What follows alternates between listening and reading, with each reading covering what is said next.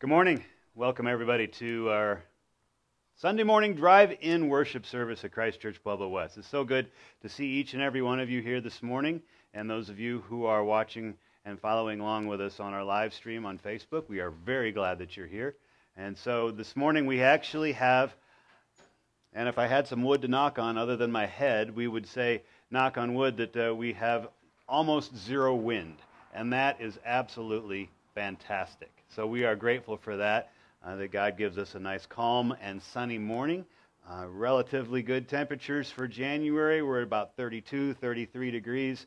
Doing just really well here this morning. And it doesn't hurt that I've got a little patio heater going here, and that kind of helps things. And you know, it's so nice out that we've had bushes spring up right here in the parking lot. So I got some greenery here to look at, and that's kind of a nice addition. And so real quick, I'm going to share some announcements with you. We've got some neat things going on to share. I wanted to tell you that if you are looking to hear what I'm talking about, hear the music better, whatever, and you're in your vehicle in our parking lot, remind you that we are transmitting on an FM transmitter, which is at 102.9 on your FM stereo in your car, your vehicle, and so you can tune in there. I want to remind everybody that we have started a Bible study on Wednesdays via Zoom, which is an internet meeting platform. And so if you are interested in joining that, believe it or not, what seems to be working out the best for folks is to do it on their smartphone. It works out really well. And so if you are interested in doing that, what I need from you is your email address, because then I email you a link where you can connect to our Zoom Bible studies, and then you'll be able to join in that way. And we are doing it Wednesday evenings, 7 p.m. It's the Gospel of Matthew, and each week we do one chapter. And so this Wednesday we're going to be Matthew chapter 2. And so if you are thinking that you'd like to join in with us, you're going to need to do the homework, because the way it works is we all take part. We all get a chance to voice what we feel like God's saying to us through that particular chapter. And so I would encourage you, I'd like to invite you at home, those of you who are interested at all, to please join us. You don't have to be a member of the church. You don't have to even be in Pueblo West. It doesn't matter where you are. If you want to connect with us and join in the Bible study, we'd really love to have you. Okay, so some of you have seen these before. These are the baby bottles that a Caring Pregnancy Center distributes, and they have a small slot in the top to put change in. And so I wanted to let you know that these are back. We've had these in the past.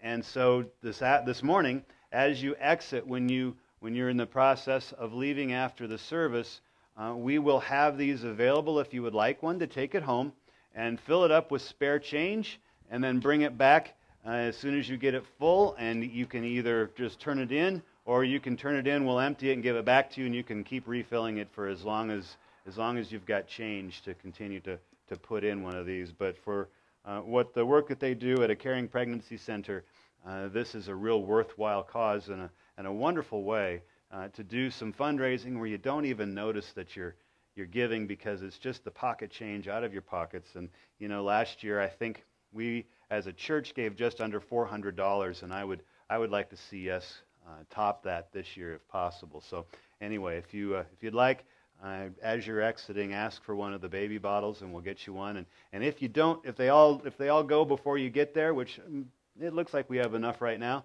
but if that were to happen, you could just set a jar aside and just start throwing your change in a jar. That would work out just as well. So anyway, we've got those going. Then I want to encourage you, those of you who have your bulletins. In the bulletin this morning, there is a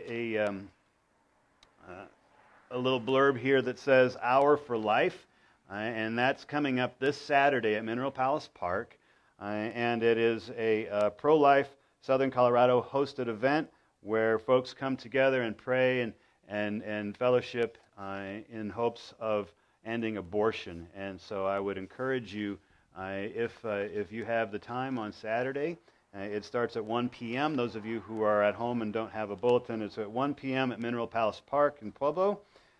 And it goes It doesn't say how long it'll last, but I'm guessing Hour for Life, it's probably going to be right around 60 minutes. And so it's to come together, to recommit to the fight to save the unborn, and I think that's definitely a worthwhile thing. Our bulletins have Connect cards in them this morning, and I would ask that you would take a couple of minutes, pull a pen out of your glove box or from underneath your seat or wherever your pens are rolling around in your vehicle, and give us a comment or two. If you're interested in being a part of the Bible study, you can give me your email address this way, or you can also email it to the church's email, which is christchurchpw.info@gmail.com, and that works out quite well. Last thing I've got for you before we get rolling here this morning is that I want you to mark your calendars for Easter Sunday. This year we are going to have a sunrise service this Easter right here in the parking lot, and this year sunrise is at 6:39, so our Easter sunrise service will start at 6:30.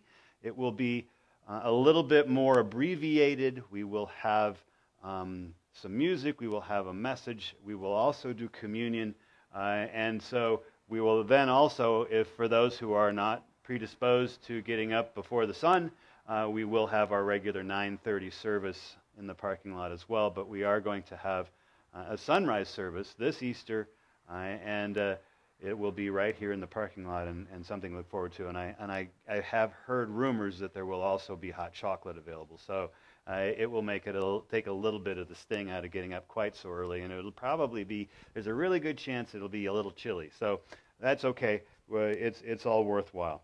So all of those things going on. I hope I didn't overwhelm you and take up too much time, but I would like to invite my wife up here to get us started off with some prayer.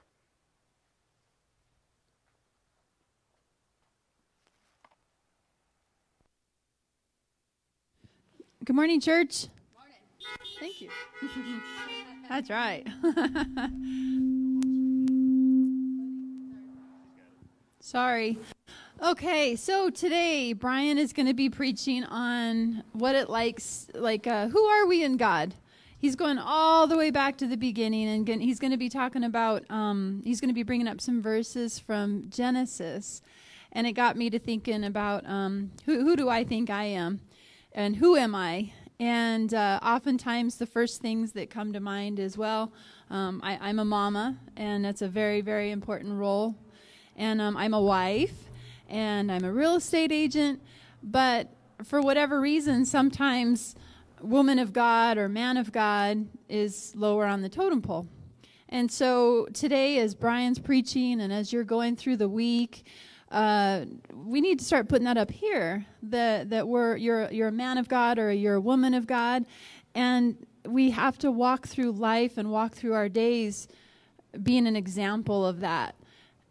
And so as he's preaching, think about that and take it into all of your roles. If you're a mama or a dad, and as you're hollering at your kids, as I never do, and maybe think about, what would Jesus do?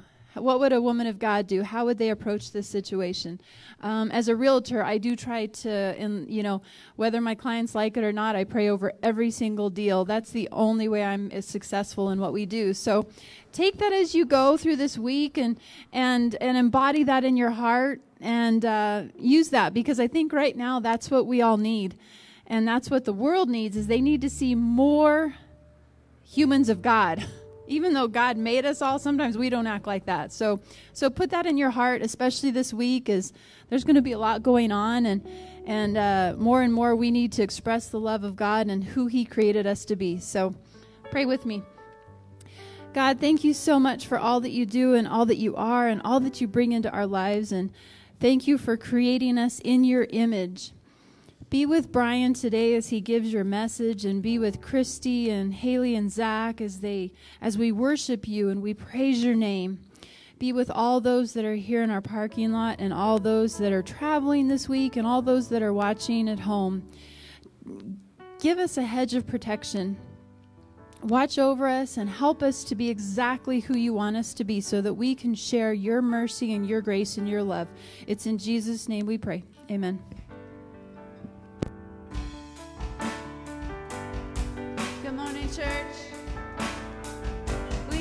you to worship and lift the Lord's name on high this morning. It's kind of nice, so if you feel like standing outside of your vehicle and worshiping God out in the open, go ahead and feel free to. Otherwise, lift your hands and worship Him. Let's lift His name on high. Lord, I lift your name on high. Lord, I love to sing your praises. I'm so glad you're in my life. I'm so glad you came to save us. You came from heaven, you came from heaven to earth to show the way from the earth to cross my death to pay from the cross to the grave, from the grave to the sky. Lord, I lift your name on high. We lift your name on high, Lord Jesus. Sing it with me, Lord, I lift. Lord, I lift your name on high. Lord, I love to sing your praises. Lord, I love to sing your praises. I'm so glad you're in my life. I'm so glad you're in my life. I'm so glad you came to save us. I'm so glad you came to save us. You came from heaven to earth to show the way from the earth to the cross. My death to pay from the cross to the grave, from the grave to the sky. Lord, I lift your name on high. Sing, you came from heaven, you came from heaven to earth to show the way from the earth to the cross. My death to pay from the cross to the grave, from the grave to the sky. Lord, I lift your name on high. Sing it one more time. You came from heaven, you came from heaven to earth to show the way from the earth to the cross. My death to pay from the cross to the grave, from the grave to the sky. Lord, I lift your name on high. Yeah, Lord, I lift your name on high. Lord, I lift your name on high. One more time, Lord, I lift your name on high. Say hallelujah to your name, amen.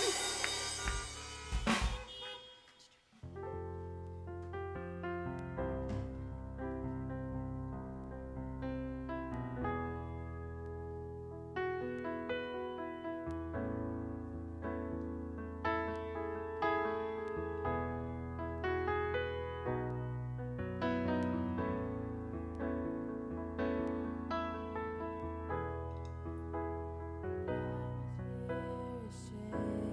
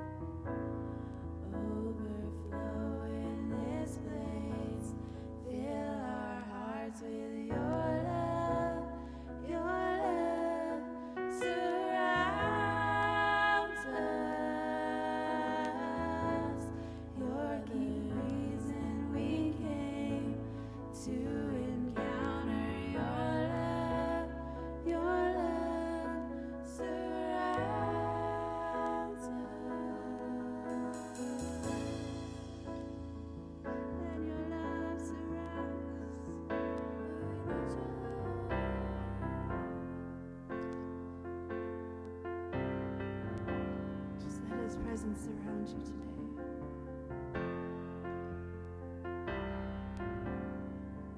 We know that it is well as He is here with us.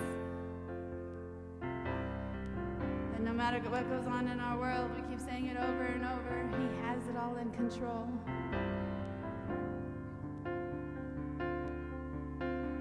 Grand earth is quaked before,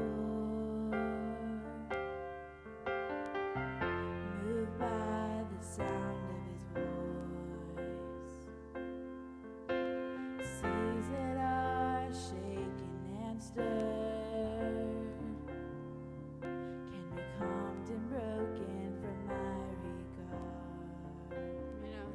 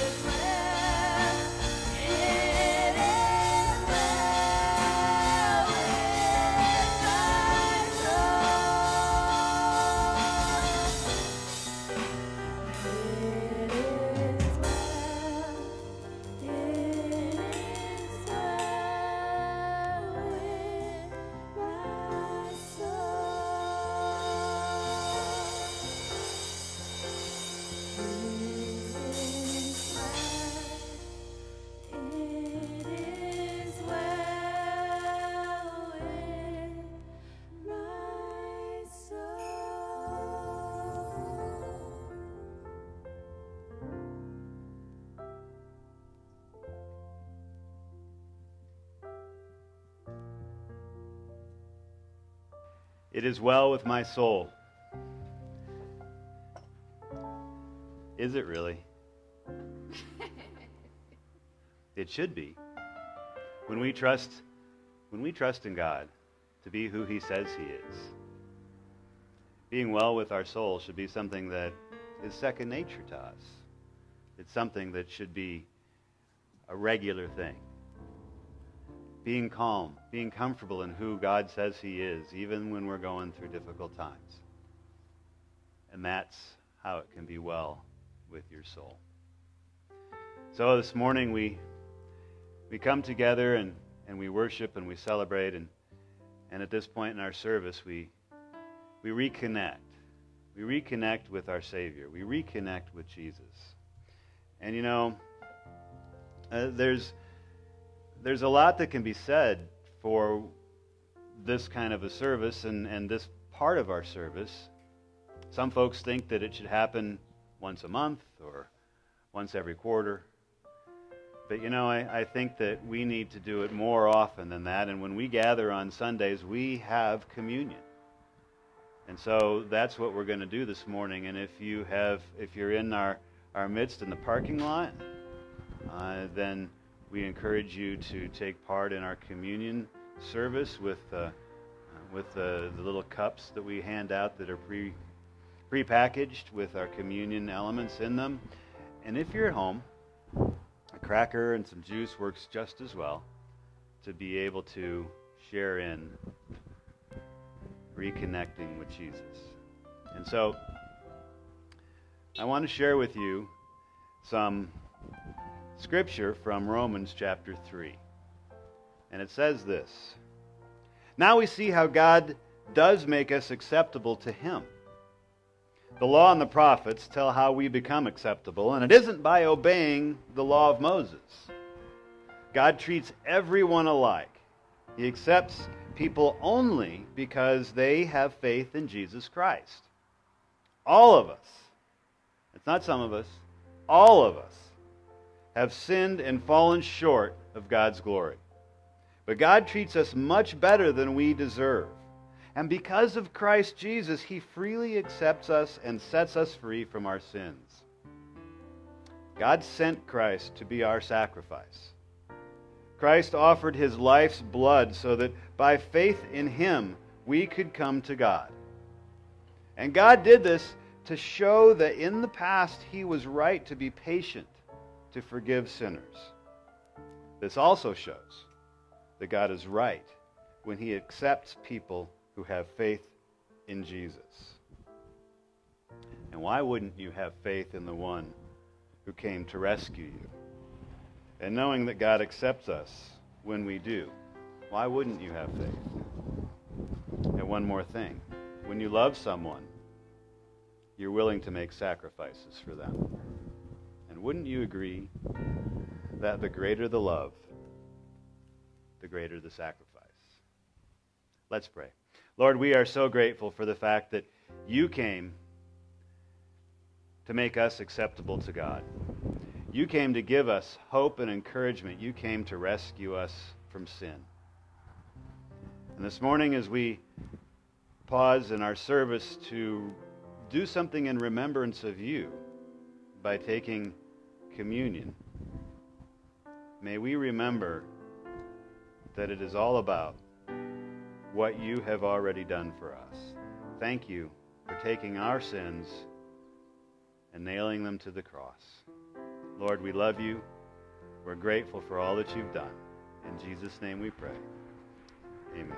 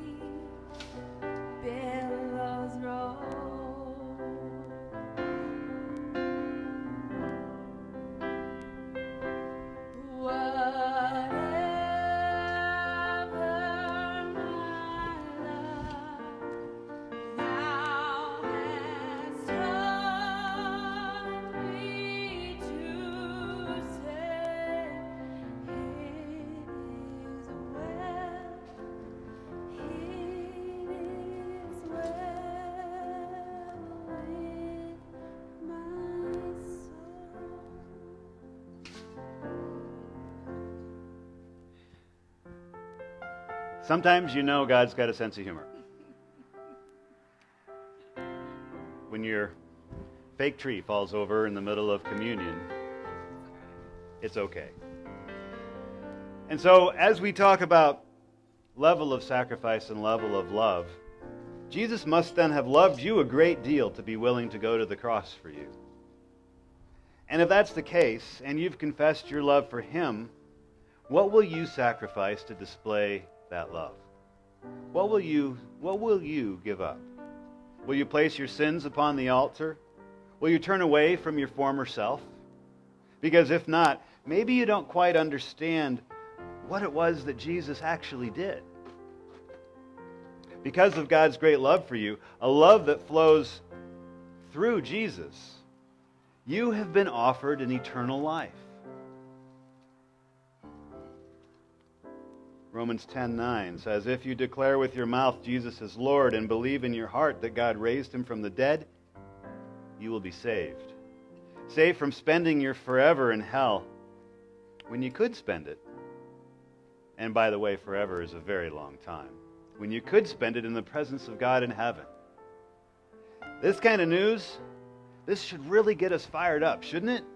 It should have us celebrating. It should have us loving others in radical ways because we've experienced a love that is so radical ourselves. This is why we take communion, to remember and to be reminded of what Jesus did. How it was that He showed His love for us. And each week that we take communion and are reminded, each week we then remember. And I want you to imagine this. Jesus is saying this to you.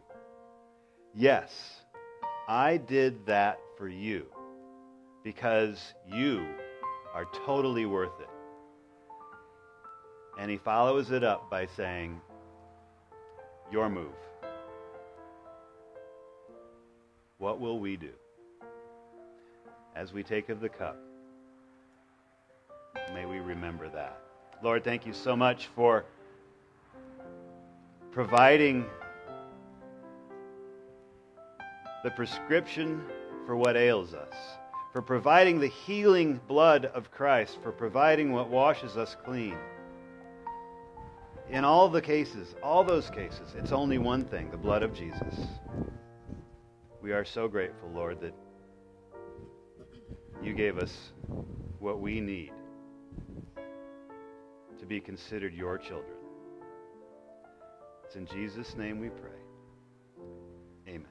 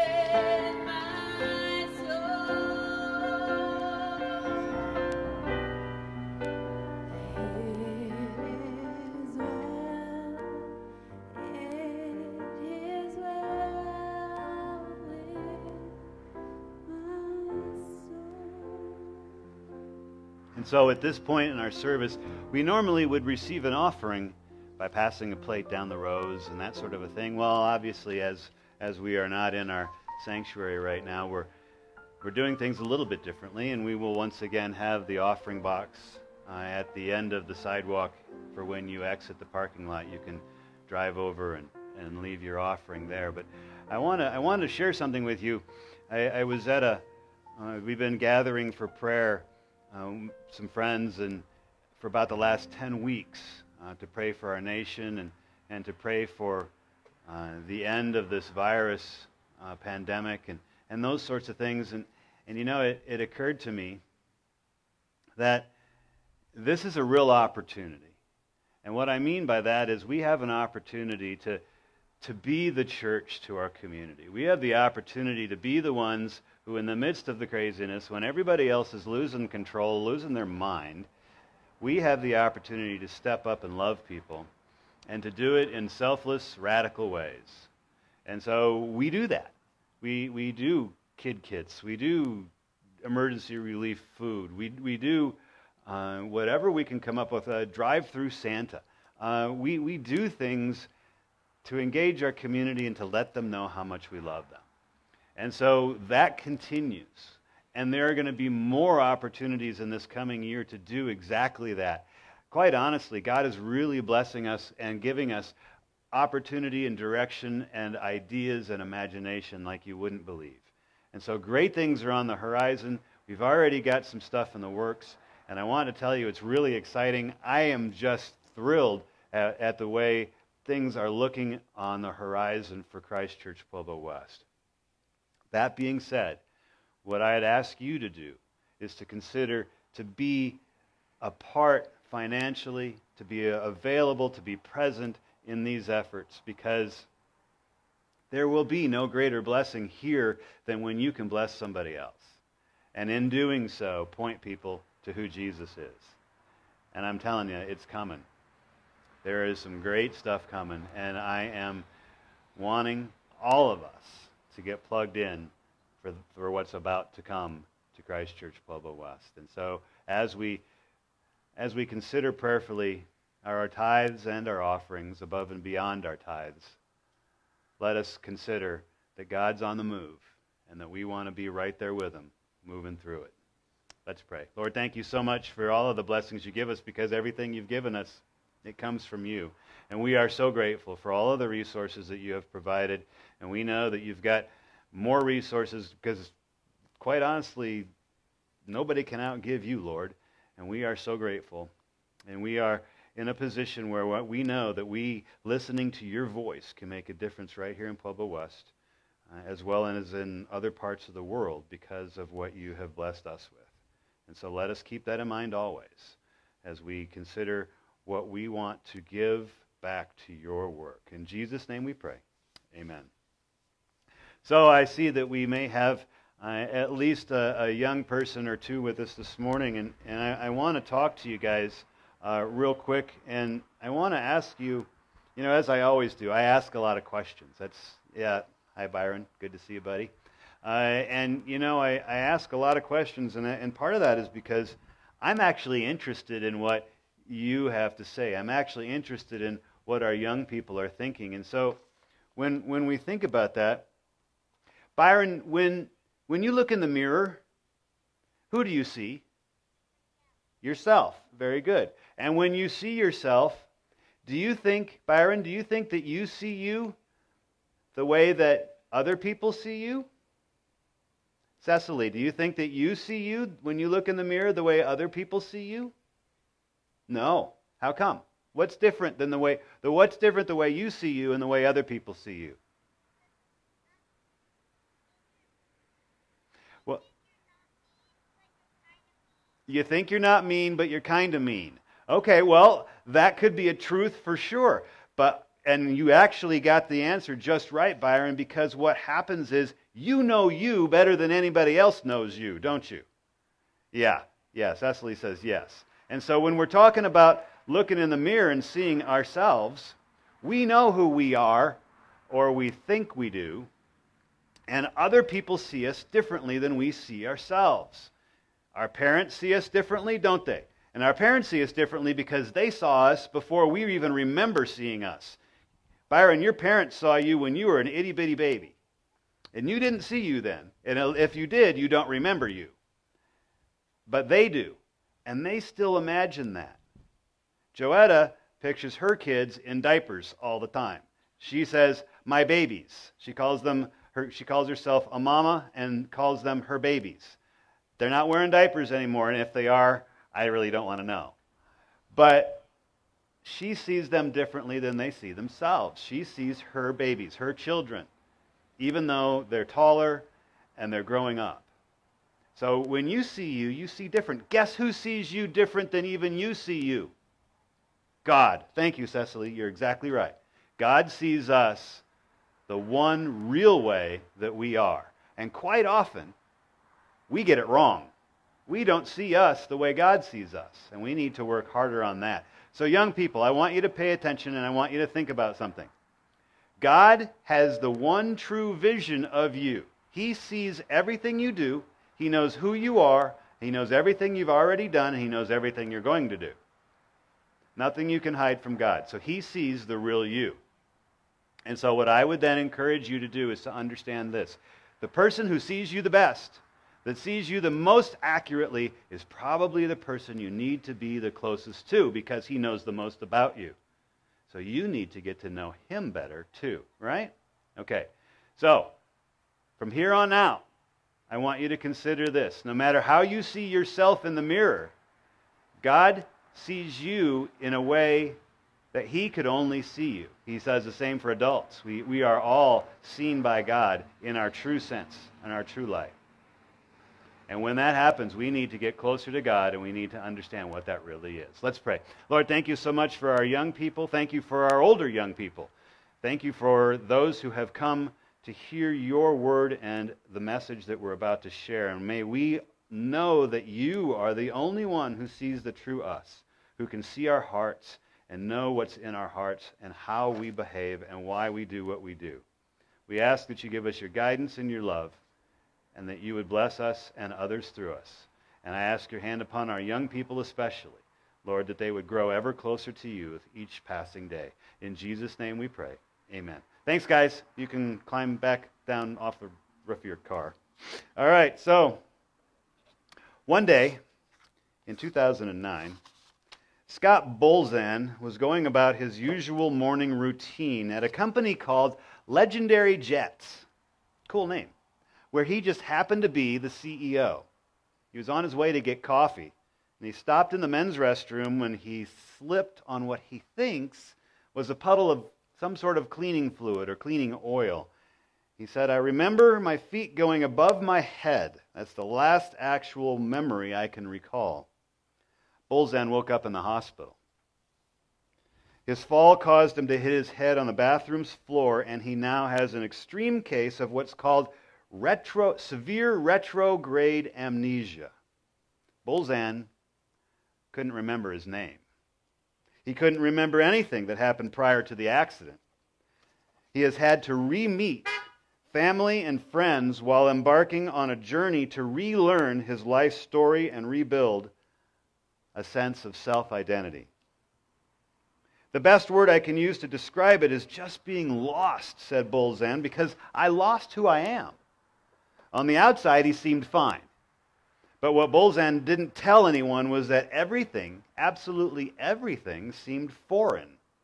He had no recollection of absolutely anything. Not his wife, not his children, not a single thing in their home.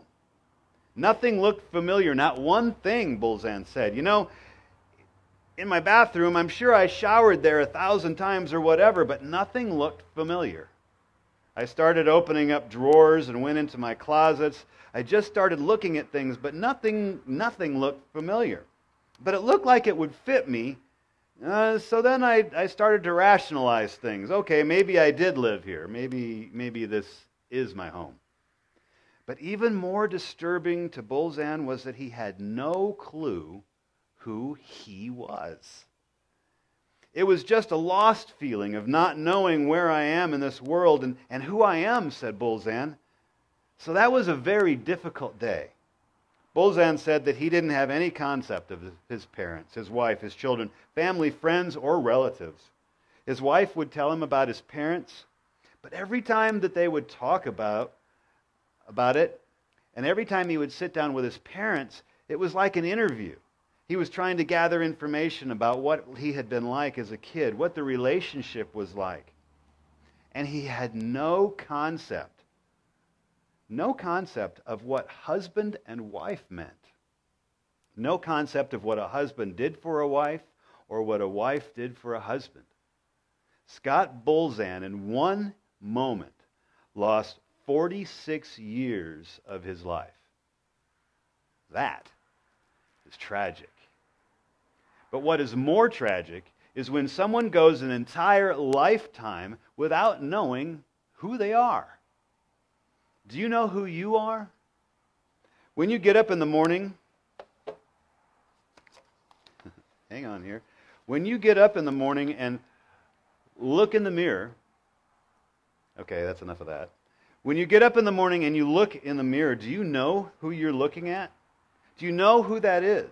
Oh, sure, you know your name, and you know your family, but do you know who you really are? Do you really? This morning we're going to talk about getting things into perspective.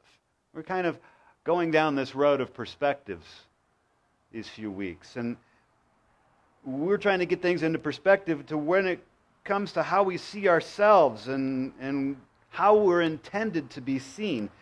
And you know, the way we're intended to be seen is through God's eyes. And we're going to get an idea this morning, a little bit better perspective, not perfect one, a little bit better perspective, if you will, as to who we are in the eyes of the one who created us. In Genesis chapter 1, verses 26 and 27, we read, "Then God said, 'Let us make human beings in our image, to be like us. They will reign over the fish in the sea, the birds in the sky, the livestock, all the wild animals on the earth, and the small animals that scurry along the ground.' So God created human beings in his own image. In the image of God he created them. Male and female he created them." Them is us. Them is you. Them is me. But let me come back to that. I want to jump to Genesis chapter 2 real quick to have a look at the process of our creation. In Genesis chapter 2, starting in verse 7, it says this, "Then the Lord God formed a man from the dust of the ground and breathed into his nostrils the breath of life, and the man became a living being." Adam. The word Adam in Hebrew refers to that which comes from the ground, because that was where he came from. Now, in this particular chapter, in these verses, the name Lord, Yahweh, and God, Elohim, are used to introduce himself relationally to his creation. God made Adam from the same ground that he was to oversee. God also breathed into Adam the breath of life. Pastor Tony Evans explains it this way. That combination, it's astounding. Adam was, at one and the same time, a piece of dirt and the bearer of God's own breath. This should keep us from thinking of ourselves either too highly or too lowly. God made us out of the most mundane material imaginable, so we shouldn't be conceited. But God also infused us with his Spirit, which gives us a tremendous value. Like Adam, we are all a fusion of the divine and the dusty. Isn't it interesting that over the rest of creation, God spoke things into existence? He did that several times. However, the creation of man was handled in a much different way. So there's a couple of things then that we can see from this. First off, the fact that man was created from dust makes him unique in all of God's creation. To create the sun, the mountains, the animal life, etc., God simply spoke. We read, "Then God said," over and over in Genesis chapter 1. Human life, however, included dust of the earth and the very breath of God. Man is a unique combination of earthly, natural material and life-giving power from God himself. Such a mode of creation highlights the importance and the value of human life. Second, the use of dust suggests a certain lowliness. God didn't use gold. God didn't use granite. God didn't use gemstones to make man. He used dust, a humble substance. So what gives man his glory? The dust or the breath of God within the dust? Genesis 3, chapter 19 notes that man's dependence upon God and the fragile nature of human life. By the sweat of your brow you will eat your food until you return to the ground, since from it you were taken. For dust you are, and to dust you will return. You see, God could have chosen to create humans in any way He desired. He could have done anything He wanted. He could have snapped His fingers. He could have rubbed two sticks together. He could have done whatever. However, Scripture records the particular way that He did it, and He did create both natural material, dust, and supernatural power to give humans a unique place in the cosmos. The recipe of dust of the earth plus God's breath emphasizes the supernatural power of God and the fragile nature of humanity. Human life is completely and totally dependent on God. When's the last time you thought about that? Human life is completely and totally dependent upon God. And as a result, humans are called to worship the Lord and to serve Him only. I want to talk to the guys for just a second. Just a real quick side note, guys. I want you to remember something. We, guys, we're made out of dirt. So no wonder we constantly may be referred to as clods. Keep that in mind. It's okay. You were made out of dirt to start with. You see, God placed Adam in the garden and gave him a job. Are you starting to get the perspective a little bit better here? Is it clearing up a little bit? I hope so. Because it's important as to who you are and how you're valued. God, like I said, God placed Adam in the garden and gave him a job. Adam was to work the garden and to watch over it. Now, hang on for just a second and pay close attention to this. This is very, very important. Before Adam had a wife, before he had a wife, Adam had a relationship with the living God, number one. He had a place to live, number two. And he had a job. This was before Adam had a wife. Each of those things are important. So important that before we as men move toward a relationship with a woman, we need to have these things squared away. And single ladies, this is what you need to look for in a guy.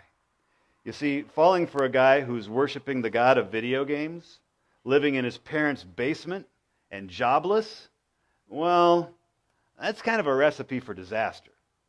And young people, are you paying attention? Are you paying attention, young people? God is showing us that there is a process to the way that we should do things, especially if we want to have a successful and blessed family. Some of us adults wish we had understood this before we did what we did. So don't make the mistake. And parents, you might want to put a bookmark in Genesis chapter 2 so that you can go back and say, you see, God shows us a relationship with Him, a place to live, a job. Now you can start looking for a spouse. Now, Adam's calling was certainly unique, but we can learn about our calling through Adam because he was not just a shared ancestor. He was also the prototype for all of humanity. God asked Adam to work a specific garden, cultivating it, and working the ground, and bringing out hidden potential of all that God had made. He was also to guard and protect the things that fell under the umbrella of his responsibility. Man's purview was to manage God's creation on his behalf. Each of us has a garden, a God-given sphere of responsibility that God has placed within our care. Whether it's working in business, staying at home, caring for children, or serving the Lord professionally in ministry, God wants us to make His global purpose apparent in our local situations. God won't do the work for you. He wants to do the work with and through you. Now that's so good, I want to say it again. Please get this. Write it down. I even put little lines in the notes section in your bulletins this morning so that you can write this down. God won't do the work for you. He wants to do the work both with and through you. It's a partnership. Now, Eve hadn't made her entrance just yet because God had something else to give Adam first. His Word. Genesis 2, chapter 16, tells us that God commanded the man. God commanded Adam and expected him to obey. Many men today hate the idea of others telling them what to do. That kind of independence to someone, it may feel like being a man, but God actually measures manhood by a person's ability to submit to the rule of God. A man hasn't arrived at biblical manhood if he won't let God tell him what to do. God had told Adam what not to do, and we know how well that went. Not well at all. God had given Adam a tremendous amount of freedom and allowed him to enjoy whatever God had provided. But biblical freedom, as opposed to our culture's ideas of freedom, well, it actually has some healthy limits. You see, God gives us guardrails, so to speak, to keep us on track, to keep us from going off into the ditch. Just as the rules of a football game help the players and the fans enjoy the game, boundaries in our spiritual walk help us to live the way that God intended. When we misuse the freedom that God has given us, the consequences are severe. Just one bite of the forbidden fruit. God warned, and you will surely die. Ignoring God's boundaries, it can feel liberating, but it always ends in death. And this is true for individuals, families, and even nations. In chapter 1, God kept saying, "It is good." But when he saw Adam by himself, he responded by saying, "It is not good for the man to be alone." So he promised to make Adam a helper. The Hebrew phrase used is izar kenegdo, which means an essential helper, not a maid. As strong as man is, no man has it all. He needs someone to make up for his deficiencies. A wife is there to be a man's counterpart, equal to him, and adding what he lacks as he fulfills her biblical role. The moment a man says he doesn't need her, he contradicts God. So God addressed Adam's need, putting Adam to sleep and creating a woman out of Adam's ribs. In the original language, the word used for creating the woman is much different from the one that was used for making Adam. For God formed Adam, but he fashioned Eve. When God made man, he took some dirt and threw it together. When he made woman, he took his time. And I got to tell you, I'm really happy about that. Not only did God fashion the woman, but he brought them together. As if playing matchmaker, God brought Eve to the man. Just like Adam, Eve had a relationship with God before she had a relationship with her husband. You getting that? Relationship with God before a relationship with her husband. You see, women who place their hands in the hand of God can trust him to place them in the hands of the right man. This is the model then for how we're to do marriage. Let's get a little bit more perspective here. God made man from the dust, and he made woman from the rib of a man, and then he brought them together. And these two, man and woman, were made in the image, in the likeness of God. We, you, me, are created after our Creator. We are many generations past the dirt in the rib, but it is still our story. We are imago Dei, the image of God. We are, you are, I am. We are the image of God. It is his image that I, that you, that we bear every second of every day. Do you like that you are the image bearer of the Creator of the universe? Do you live like you are? I can tell you that there are days when I have almost no resemblance to him at all. And I know that I've broken God's heart more than once by the way this image bearer has behaved over the last 50 plus years. And I know I'm not alone in that. We've all turned away from God. But there's good news. The Apostle Paul writes in Romans chapter 3 that God treats everyone alike. He accepts people only because they have faith in Jesus Christ. All of us, I mentioned this earlier in the communion, all of us have sinned and fallen short of God's glory. But God treats us much better than we deserve, and because of Christ Jesus, He freely accepts us and sets us free from our sins. Praise God. God sent Christ to be our sacrifice. Christ offered His life's blood so that by faith in Him we could come to God. And God did this to show that in the past He was right to be patient and to forgive sinners. This also shows that God is right when He accepts people who have faith in Jesus.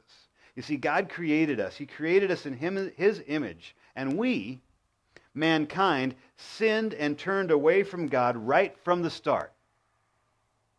We are His image bearers, and we broke His heart. But God sent His one and only Son to save us from the eternal consequences of sin. And He paid the price. And that, my friends, changed absolutely everything. Now, when we come to Christ as broken sinners, He exchanges our sin for His righteousness. Through repentance and acceptance of Jesus and His death on our behalf, we are called His children. Hang on for just a second. We are called His children. Quite often I have heard people refer to the children of God as every single person, and that's not the case. We are children of God through Christ alone. It is Jesus that brings us into the family. That's how we become a child of God. Otherwise, we are not a child of God. We are just image bearers. Now, when we come to Christ that way, He does something, right? God no longer sees our imperfections. He sees the righteousness of His own Son instead. He sees that in you and me. Are you getting a bit better of a perspective here? Is your perspective clearing up? God made us. We blew it. He sent His one and only Son to make things right, or righteous, if you will, and He did just that. And now when God looks at us, He sees Christ's righteousness covering us. God sees me and He sees you as a new creation. Therefore, if anyone is in Christ, he is a new creation. The old passed away. Behold, the new has come. It's clearing up a little bit now, isn't it, as to who you are, as to what the perspective is that you should have, that God might have of you. Ephesians chapter 1 tells us that in Christ, we have been predestined for adoption as sons and daughters through Jesus Christ. This means that God sees us as His child. In Christ, God sees us in love, and He lavishes upon us His abundant gifts and the riches of His grace. Amen. Scripture tells us that God sees us in Christ as an inheritor of heavenly riches. I like how that sounds. That's in Romans chapter 8. Moving on, God sees us as His own forever. He has sealed us with the Holy Spirit as a guarantee of our inheritance until we acquire possession of it ourselves, to the praise of His glory. God sees us as His handiwork, as His friend, and as a chosen one, holy and beloved. He sees us as dead to sin, but raised with Christ, as a temple of the Holy Spirit, as a living stone placed by the master builder, as a part of a chosen people, a royal priesthood, a holy nation, God's special possession, and as one of the foreigners and exiles in this world. God sees us as part of His flock.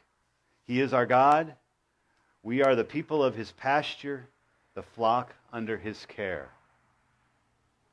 The perspective that I want you to have is that we are loved so much by God that after our representation of our image of God was tarnished, our eternity was destroyed by sin, God surrendered His Son to fix all of that.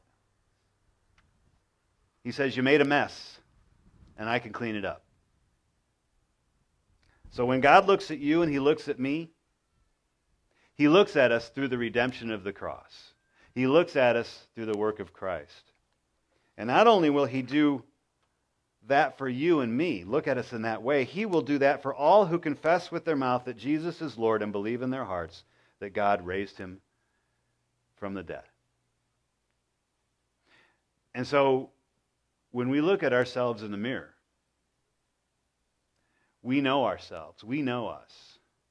And believe it or not, there's somebody who knows us better. And quite often when we look at ourselves in the mirror and we try to gain the right perspective about who we are, we're looking through a whole bunch of junk. Whereas God gets the clear picture. God sees your heart. God knows all that you've done and all that you are.